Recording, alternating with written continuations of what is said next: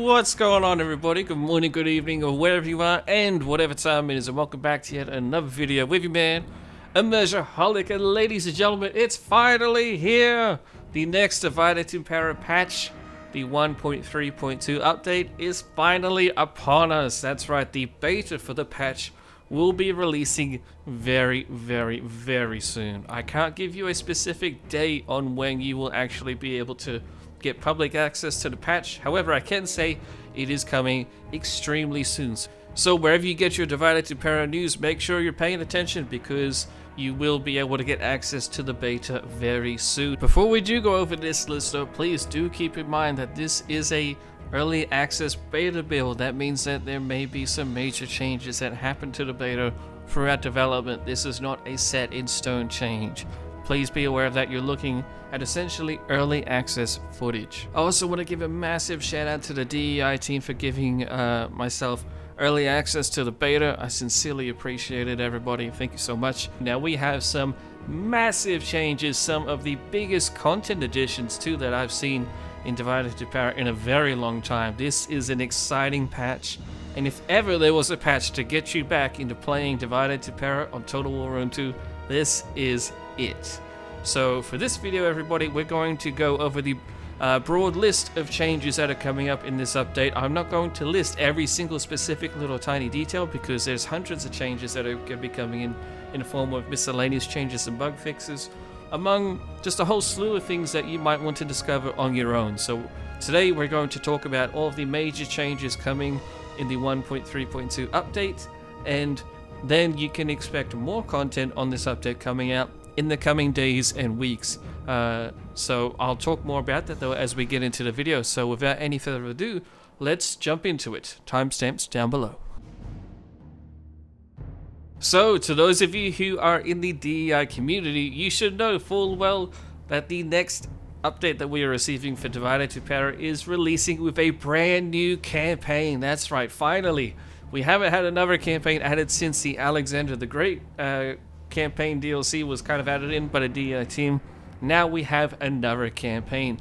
This is the Mithridatic Wars campaign. That's right, this is going to be covering the latter half of the Mithridatic Wars. The campaign begins in 83 BC, just as Sulla has achieved peace after defeating Mithridates VI, and he has returned to Italy with his army to confront the son of Marius, that's right, the Marius who instituted the Marian reforms, Marius the Younger, who was aligned with the Popularis party. Sulla, of course, leading the Optimates party. So now we have a massive civil war going on between Marius the Younger and Sulla.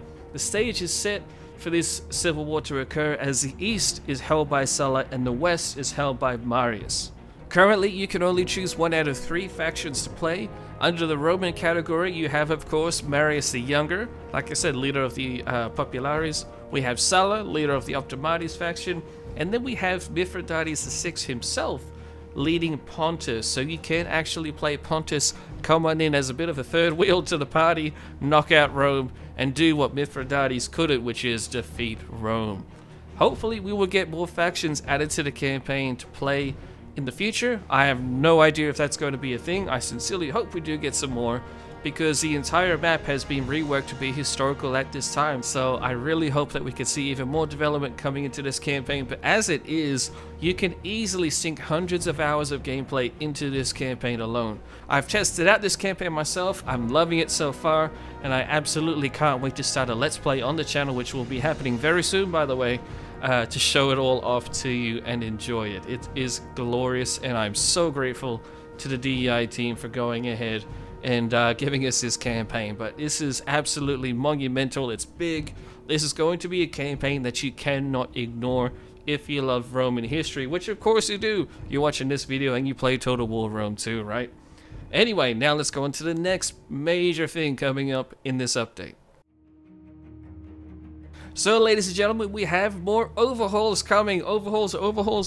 You get an overhaul and you get an overhaul. That's right.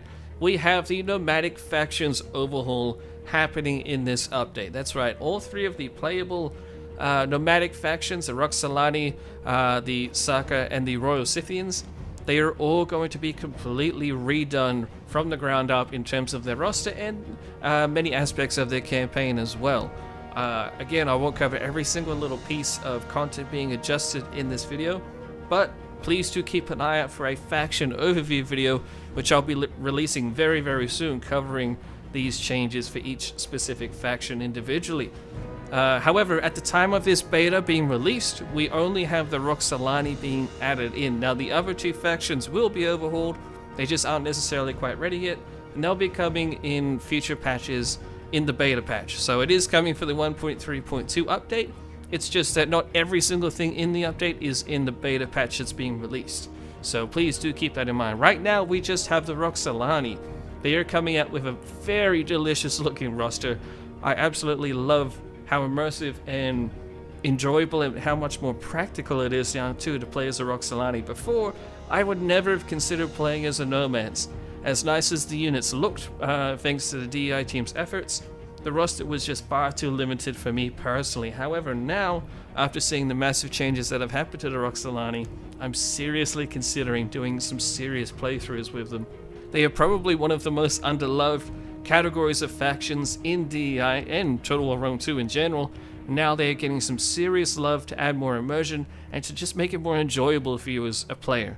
So I highly recommend you go ahead and check out these faction changes when they are made available to you. If you're still not completely sold on it, hang tight, make sure you subscribe to my channel, because I will be 100% covering all three factions in faction overviews over the coming weeks. They will be coming out very, very soon, so keep an eye out for that. For instance, they now have a core of solid spear-wielding troops. This is also complemented by a small selection of swordsmen, followed by a very large variety of archers of all things. It's very interesting and adds some nice little bit of progression as well through your units as you progress for the eras. You also have fantastic cav, of course. Your Nomads, your cavalry is going to be excellent. You have fantastic horse archers, and you have incredible shock cavalry. Shock cav rivaling Parthia. And that's just for the Roxolani, so I can't wait to see how the other factions are looking. I don't have access to that just yet, but I do know that the Roxolani roster is delicious, and it's going to be a lot of fun. So keep that in mind. Never been a better time to try out the Nomads. So those are some of the biggest and most obvious changes coming in this update. There is a whole host of other big changes that are coming, and probably the next set of biggest changes will be the battle changes. That's right, we're getting some major changes in how cavalry interacts with infantry. For example, the mass, that is the weight and overall mass of cavalry and infantry, has been altered so that spearmen can now withstand charges easier, as they are trained to do so, right? It makes sense. Spearmen shouldn't necessarily be able to be knocked over and knocked out easily by cavalry. They weren't necessarily easily knocked over before, but it wasn't necessarily as strong as it should have been, so that has been adjusted. But to complement this, a fix has been added to a weird issue where cavalry would actually take more casualties when they recharged infantry. It wasn't intended, but it's something that's been in the game for a while now. However, the DEI team has come in and managed to reverse this change so that actually recharging infantry is going to be a lot more efficient. So while spearmen are stronger against cav, your cav will now be able to do more damage when they get a nice delicious recharge in. In addition to these battle changes, we have the repel cavalry formation being redone, so that now units that get to actually use that buff, which aren't all spear units, there is sword units that get to use it, they will have a much better chance and better bonus against cavalry. However, for the duration of them using this buff, they're actually going to be a lot worse against infantry. So you're going to have to be a lot more on your game when it comes to using this repel cavalry formation. Make sure that you're not just spamming it, because you might end up losing some infantry fights that you're not expecting to. So that could catch you off guard if you aren't careful. You need to be a smart commander now to use these powerful buffs. So now we're going to cover a whole host of different changes under what I'm just dubbing as major changes being done to the campaign. There is a whole lot more to this, so please don't take me wrong, there's a lot more going on, but listing every single little change just is not feasible to you all. So what I'm going to do is go over some of the highlights of the major changes and miscellaneous changes coming up, and then we'll get to the end of the video. But anyway, I wanted to let you all know that the traditions and ancillary traits are being overhauled. You will note that some of the traits have been overhauled in the past. Now there's going to be even more done to them to try and make them feel a little bit more unique.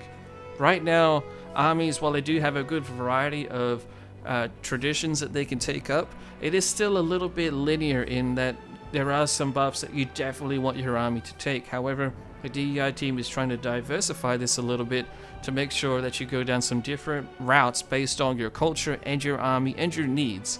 So it's going to be more immersive while also creating armies to be more unique, as they should be, right? In addition, we also have a whole slew of visual and statistic changes done to units. For example, one of the, in my opinion, best new visual changes is a new arrow model.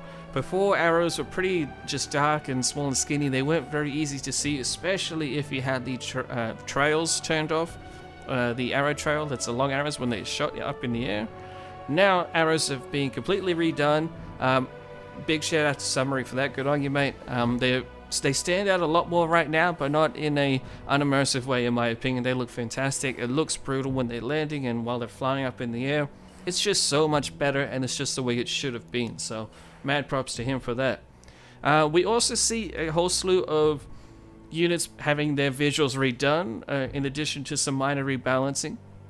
Again, not going to list all of the changes, but I will list a bunch of units that have been altered. For example, we have shared Hellenic thorax spear and sword units have been redone visually. We also have Syrian elephants getting visual changes. We have Seleucid hypaspastai, early Hetyroi and Thessalian thorax cavalry. We have Carthaginian mercenary units being redone visually, and they've had a bunch of statistic rebalances. Garrison armies of barbarian factions have been redone to be more unique as well. We also see Iberian and Celtic units getting a whole slew of stat changes. And then we have a massive amount of unit cards being redone. Mad props again to Summary for that. You will notice this especially when you're playing as Sparta. Sparta has had some big unit cards redone. They look so much better. I don't know how they managed to get them to look better, but they look better. I really can't wait for you all to jump in game and have fun playing as Sparta again as well, because the Sparta campaign never gets old. Hashtag Sparta never dies. But anyway, ladies and gentlemen, that's where I'm going to leave it there. We've covered a lot of the big changes coming in.